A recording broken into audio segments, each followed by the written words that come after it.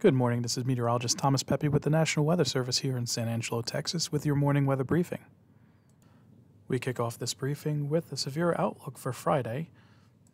Currently, the Storm Prediction Center has most of our area under a marginal risk for Friday, where a few storms could become strong and briefly approach severe levels, but mainly we're looking at hail and gusty winds to be the main concerns. Over the weekend, for Saturday into Sunday, we're looking at the potential for strong gusty winds, with gusts ranging up to 40 to 50 miles per hour on Saturday and Sunday.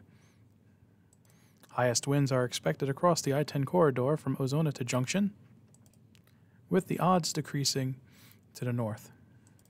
In this graphic, we're looking at the probability of wind gusts above 40 miles per hour for this weekend, and as you can see, areas like San Angelo have about a 66% probability, and down south along the I-10 corridor, we're roughly around a 70 to 80% chance.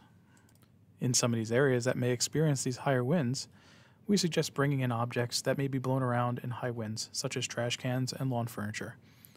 We also recommend that drivers of high-profile vehicles and boaters in the area should use extra caution under these windy conditions.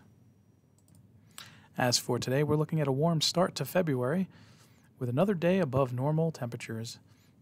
We're looking at highs generally in the 70s today, with winds remaining breezy from the south, with gusts about 20 to 30 miles per hour possible today.